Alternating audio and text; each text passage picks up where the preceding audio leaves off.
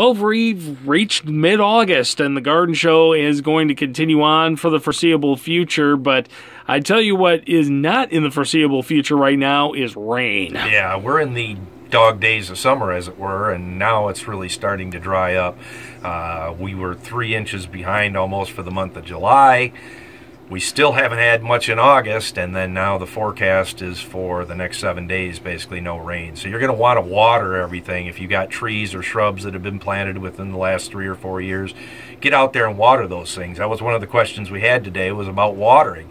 And the lady had planted a new maple tree, and she would take the hose and put it on there for maybe 5 minutes once a week.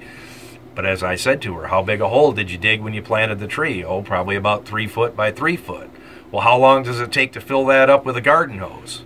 A long time. So you really need to turn your hose on about half speed and let it run for a half hour to an hour, and that would give it a good drink. Did it get an email and a picture about arborvitae with a brown spot on it and worry about not having enough water, but it was actually getting water from something else? Yeah, it was probably most likely damage from either a cat or a dog that was urinating on it. Arborvitae especially, dogs just love them for whatever reason, and if you have a cat in the neighborhood that's trying to mark its territory, they'll also urinate on them, and it'll cause brown spots like that.